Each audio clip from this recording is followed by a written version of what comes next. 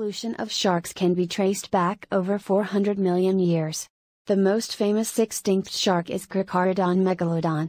This animal, which lived in the seas 10 million years ago, easily dwarfed modern white sharks.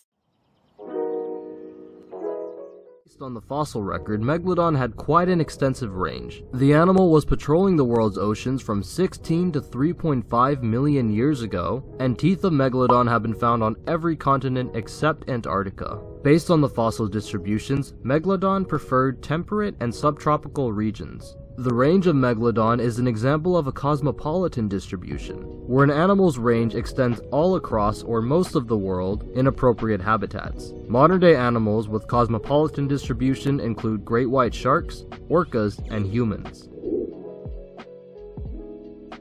Megalodon is a member of the now extinct Odontidae family of sharks, also known as the megatooth sharks. The odontids belong to the Lamniformes order of sharks that includes modern-day great white sharks, goblin sharks, and basking sharks.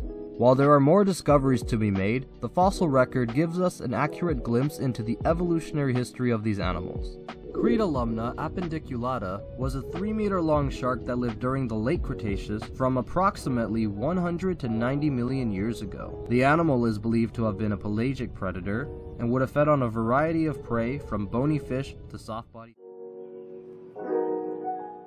But scientists now believe there was one main culprit that drove the nail into the coffin of the Megalodon. At around the same time as Megalodon went extinct, a new apex predator had just started to make its appearance, the great white shark. Carcharodon carcharius, or the great white shark, appeared around the same time as the Megalodon species began to decline. It would seem this new species of shark could outcompete the Megalodon. The smaller size of great whites allowed them to catch and eat smaller prey, which was more abundant after the climate shift. The ability to eat many different species other than just small whales gave the great whites an advantage. Not only did the great white have a wider variety of food that it could choose from, but the smaller body size actually worked in its favor. Since the Megalodon had such a massive body, it needed to stay in relatively warm waters so it can maintain its body temperature. Sharks are ectotherms, meaning they don't regulate their internal body temperature, but instead rely on factors such as sunlight and muscle movement to increase the temperature of their bodies. The smaller bodies of the great white sharks meant they could venture into cooler waters since they had less body mass to keep warm.